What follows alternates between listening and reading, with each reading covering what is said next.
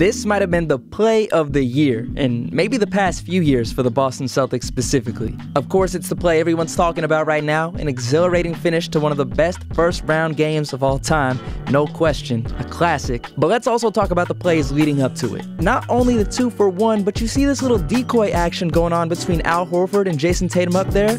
Look at the two defenders it takes out of the paint. Their best paint protectors in Nick Claxton, Kevin Durant. You're left with three guys who are 6'3" or shorter in the paint. That's food right there. Then you get this amazing display of team defense from three of the team's better defenders. Marcus Smart, Defensive Player of the Year, by the way. Al Horford and Jason Tatum, who does not get enough credit. The double on Kyrie, forcing him to pass out to Kevin Durant with just a few seconds on the clock. And Jason Tatum absolutely stonewalls this dude. And then they're heading the other way for the play that is like a microcosm of what this team is all about this year. Trusting each other and making the right play.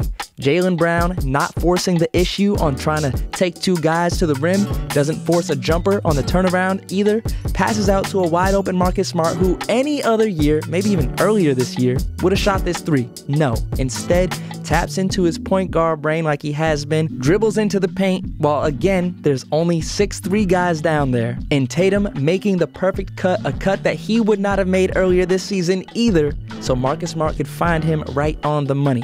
If you're gonna fault Marcus Smart for not making those passes before, you also gotta talk about guys on the team not making those cuts before. There was no one to pass to. And then you get the sweet game-winning layup from Jason Tatum to cap off an amazing game. That footwork on the spin, come on now, presence of mind, perfectly placed. If this is any indicator of how this series is gonna go, whew, buckle up.